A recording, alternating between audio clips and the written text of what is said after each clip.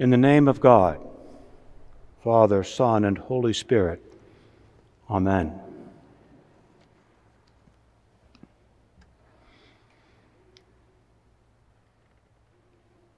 When congregations everywhere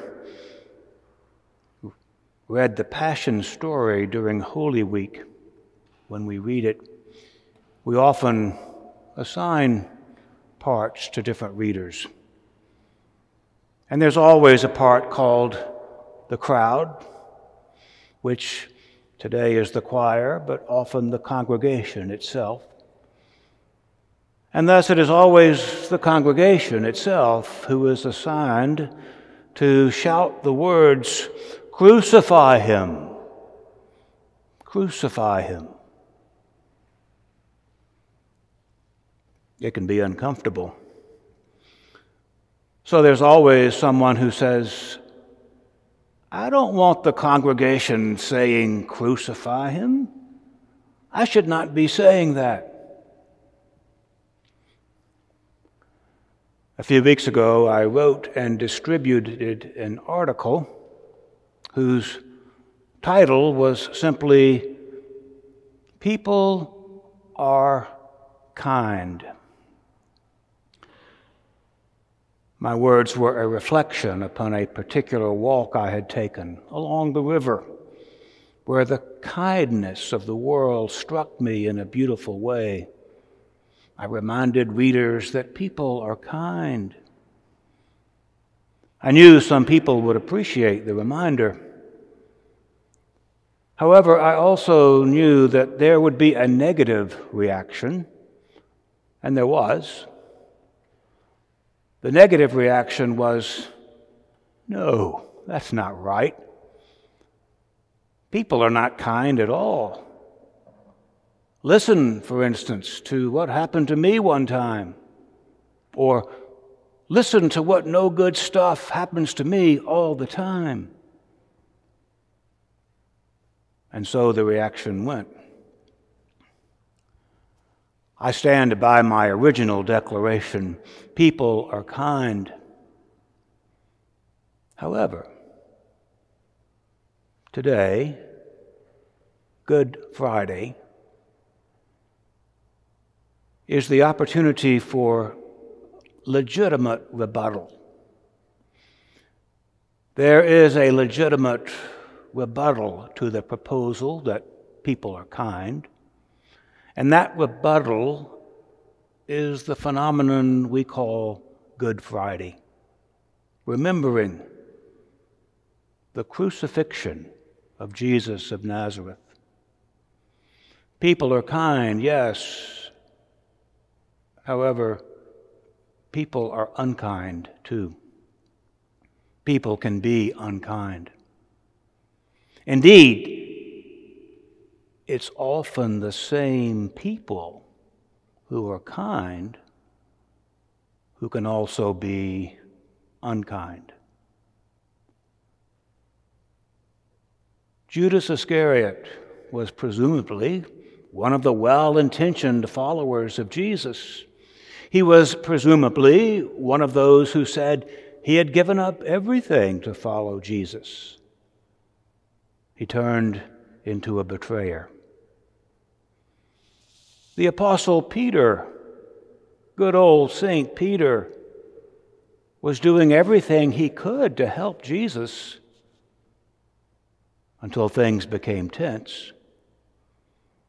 Peter was presumably a good man, and he turned into a denier of Jesus. We ourselves, who prefer to think of ourselves as kind and good, we can be unkind. We may want to be good, but Good Friday is the day to become aware of our unkindness and our ungood too. Good Friday is a good day to remember how we, all of us, are not good. The same people can be both kind and unkind. It takes a still deeper measure of goodness and kindness to acknowledge that both good and evil can be in the same person. The faithful among us, the self-aware, can acknowledge this contradictory truth. People are kind. The rebuttal is that people are unkind too.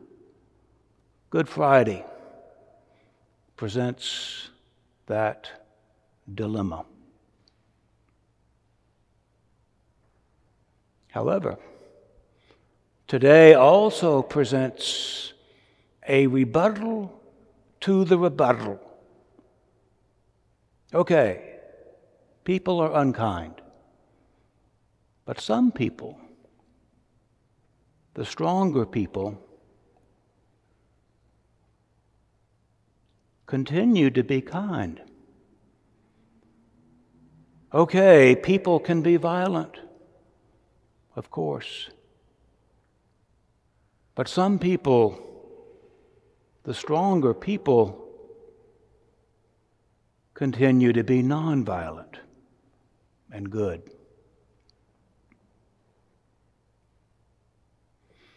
I am no big fan of Hollywood, though I enjoy many of the movies and television shows that emerge from that industry. I'm no expert on the stars and personalities, but I do know that the comedian Chris Rock, for instance, can be snarky and edgy. Even so, I've had occasion to enjoy his humor. I mention him strangely with an admirable light today. During the Oscar Awards ceremony a few weeks ago, his resilience and restraint from violence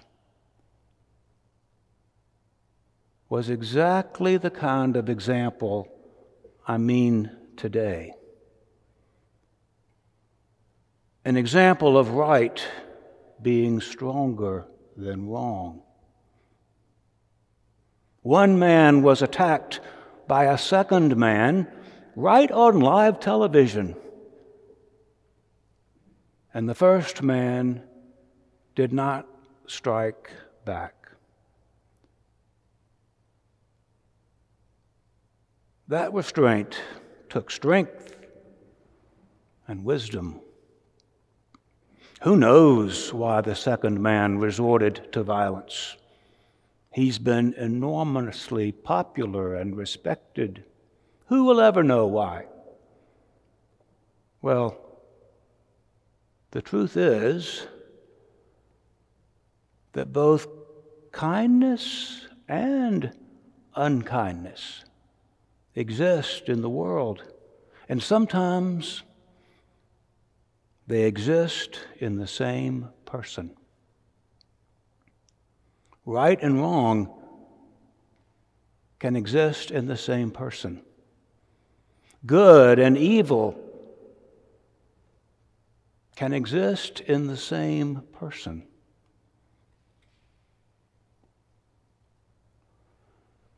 Today, we remember a day over 2,000 years ago when a good man was struck repeatedly and did not strike back. His own followers, one by one, turned away from him. And Jesus Christ did not strike back with either violence or anger.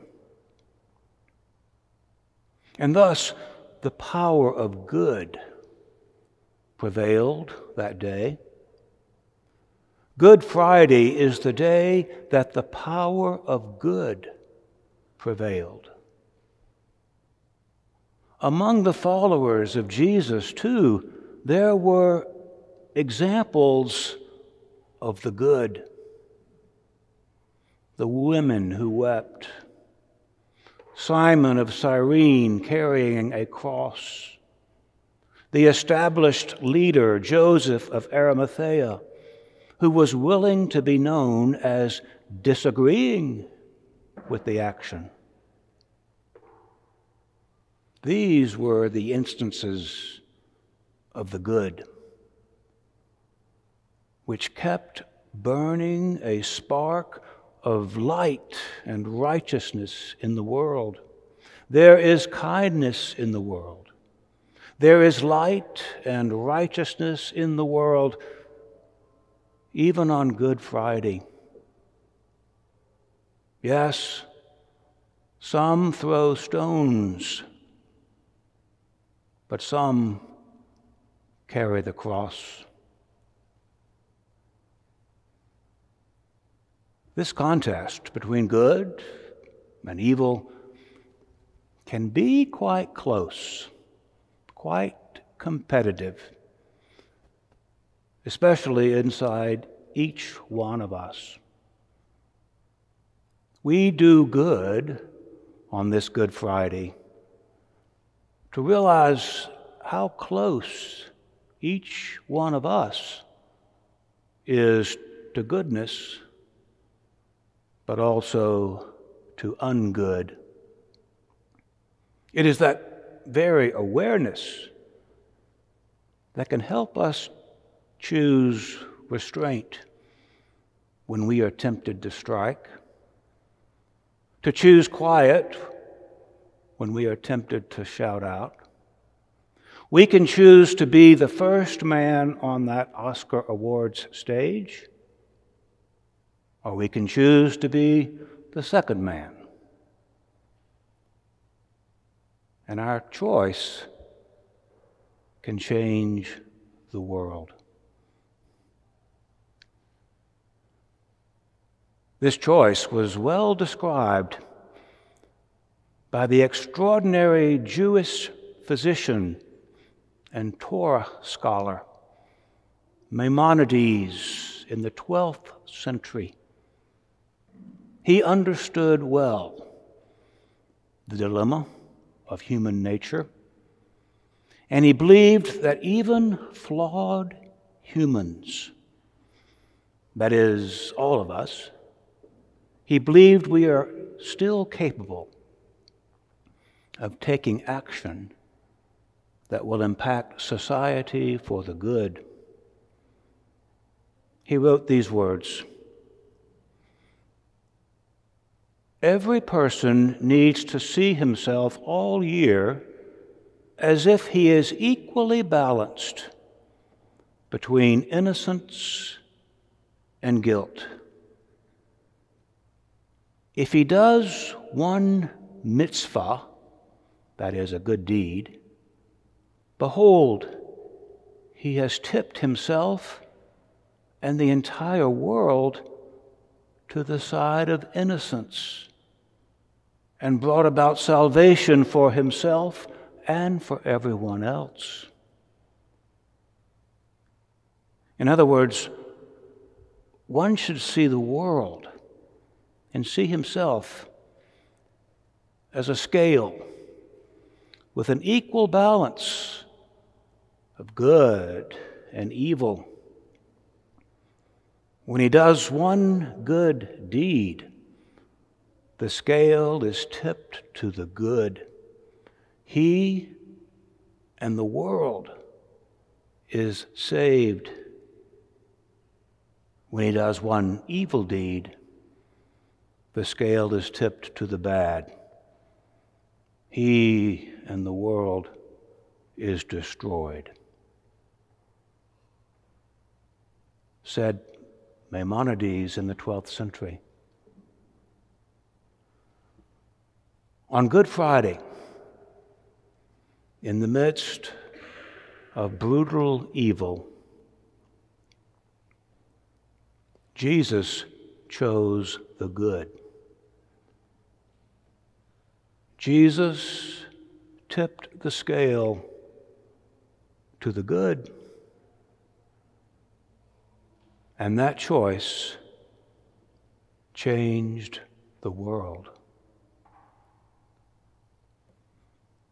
Amen.